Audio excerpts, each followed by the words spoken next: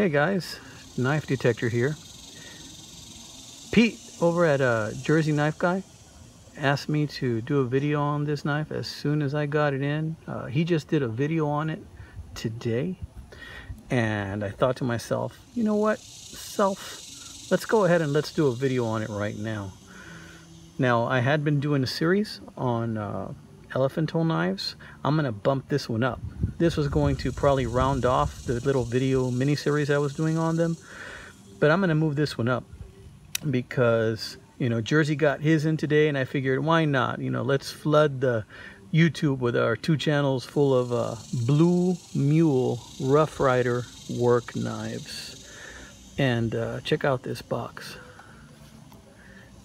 Put my orange over there. Blue Mule. You know, I think the reason they call it a mule is because mules are used to work and they pull their weight. And I think that's what this knife is going to do. Just like other knives that are the same pattern as elephant toe or sunfish knives. Some people call them elephant toe knives. Some people call them sunfish knives.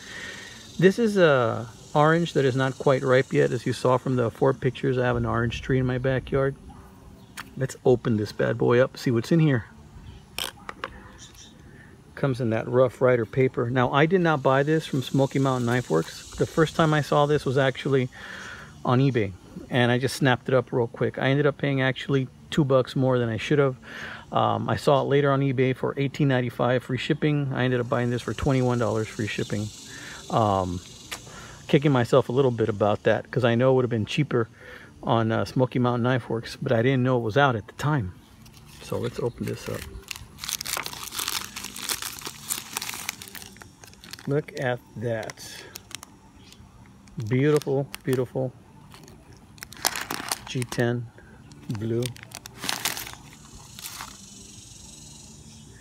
You know, the nice thing about these knives, it is a little dirty, you know, just like Jersey says. Sometimes they come a little bit dirty.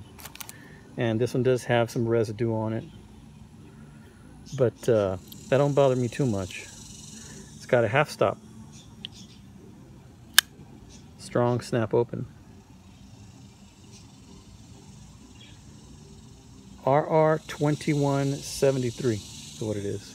By the way, guys, if you hear noises in the background, those are cicada. Might be my neighbor's music. Might be some hammering. Could be some talking. I'm in my backyard. But I wanted to make this. My wife's sleeping in the living room, so I couldn't make the video there. Look at that, 5 pins. Gosh, you know, I wonder if these are stainless steel bolsters. These honestly don't look like nickel silver to me. They look like stainless steel brass liners, which would make sense because I think that this series work knives, Blue Mule work knives, they're meant to work, to be in your pocket, and to me that also means that perhaps they're going to be rust resistant, to last longer. Nice. It's got a decent edge on it, guys. Very decent. Strong half stop. Very strong snap closed. Oof. Half stop.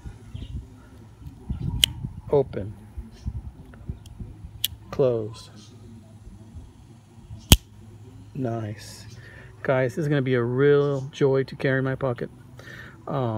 It's just a beauty of a knife. You know what? Rough Ryder, if you're paying attention, if you made this in an orange, I'd be all over it.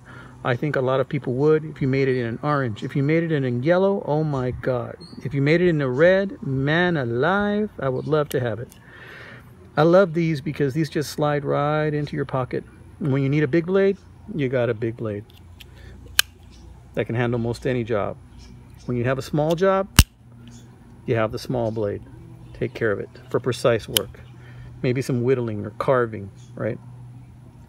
And this style of knives has been in working man's pockets for like probably between 150 100 years. And probably, I'm guessing, because they're durable, they slide right in. Easy to carry. Versatile because you have the big blade and the small blade. And just an all-around really good work knife.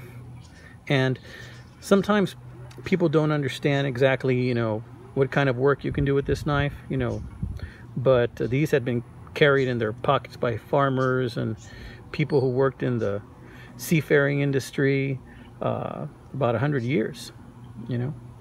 And pretty much they're up to many different tasks that people give it. And the fact that you can just slide this puppy right in your pocket just makes it so versatile and so portable. Hey Jersey, I hope you're having a great evening, my friend. I really liked the video you did in this knife, or videos. You did 2 of them. I'm going to try and upload this right quick. You guys have a blessed day. God bless. You know what this means? That means I'm going to have to bump up my other videos because I moved this one from the back all the way to the front. So front of the line for this guy. This was going to round off my little series, but I wanted to show you guys this one too. And let's flood the YouTube channels, mine and Jersey's anyway, with this knife. Y'all take care. God bless. Keep your knives sharp. Keep your wits even sharper.